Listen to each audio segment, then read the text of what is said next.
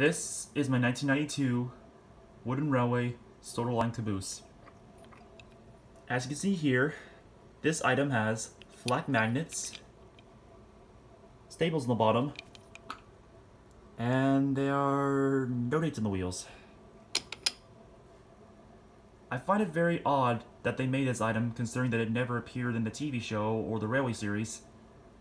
Although I did hear they made this back in the 90s to try to appeal to American audiences when Thomas and Friends got ported over to America in the form of Shining Time Station. Honestly, I've always really loved this item when I was a kid.